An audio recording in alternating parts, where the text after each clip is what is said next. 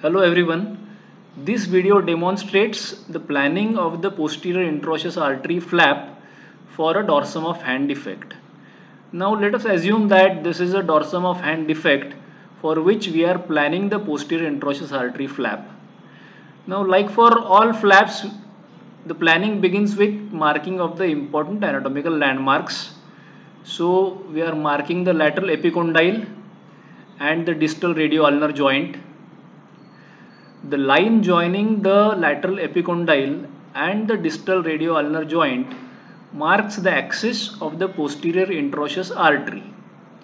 It is on this axis that our flap is going to be based.